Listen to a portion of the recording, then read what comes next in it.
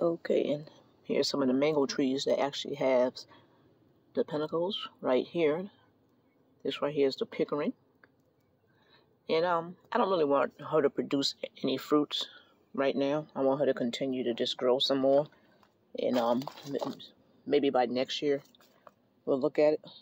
So some of the fruits have dried and fell off. I'm not worrying about it because I didn't really want her to produce any right now. So that is the Pickering.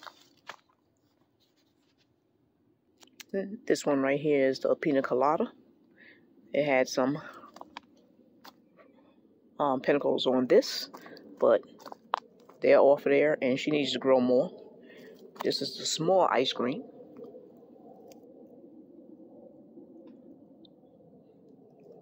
She needs to grow more, so I'm not going to really worry about those getting there. So that's the ice cream and that's the Pina Colada. Okay, we got the Valencia Pride.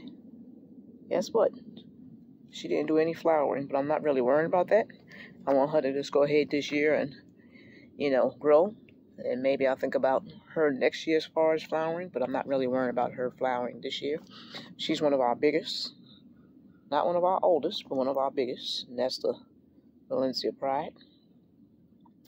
And then let's take this walk over here to one of our oldest, which is a dwarf tree. Yes.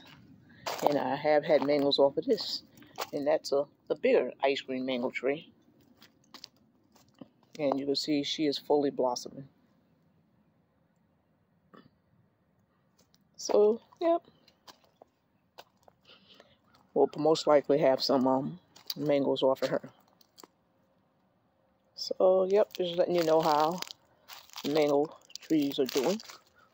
And I don't have as many as I started off with, but I did tell myself I will not be replacing any until my yard becomes more, that's like we say, more tropical, because that's what I'm trying to get this, this tropical vibe.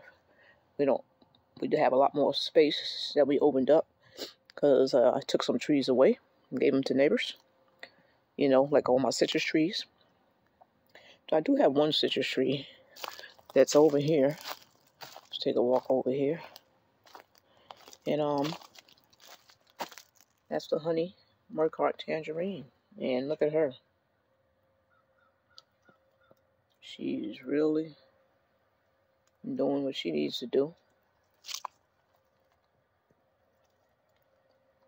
Okay, so just bringing you this little bit on my yard, just letting you know what's going on. And as the weather warm up, I'll be bringing you some more.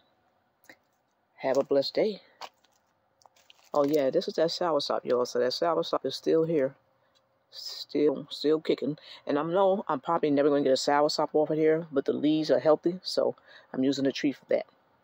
Okay, enjoy the rest of your day. Goodbye.